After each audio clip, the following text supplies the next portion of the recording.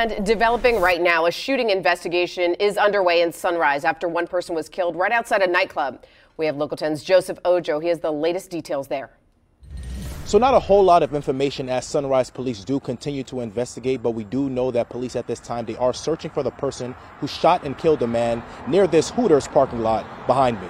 Police in Sunrise taking over a portion of North University Drive near Oakland Park Boulevard after a deadly shooting Saturday morning. It all happened at around 2:30. Our cameras capturing this massive scene where you could see this crime scene investigator vehicle and officers investigating for hours. Crime scene tape could also be seen wrapped around this plaza, and the body of the man who died was in a parking lot near Hooters. Police telling us they were called out to this area for a man suffering from a gunshot wound, and when they arrived, that victim was pronounced dead on scene. What exactly led up to the shooting is still unknown at this time, but there are reports that the man who died could have been leaving a gentleman's club nearby when he was shot and killed.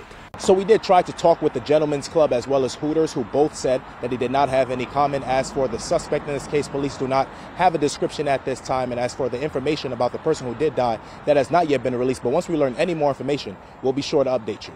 We're here in Sunrise. I'm Joseph Ojo, Local 10 News.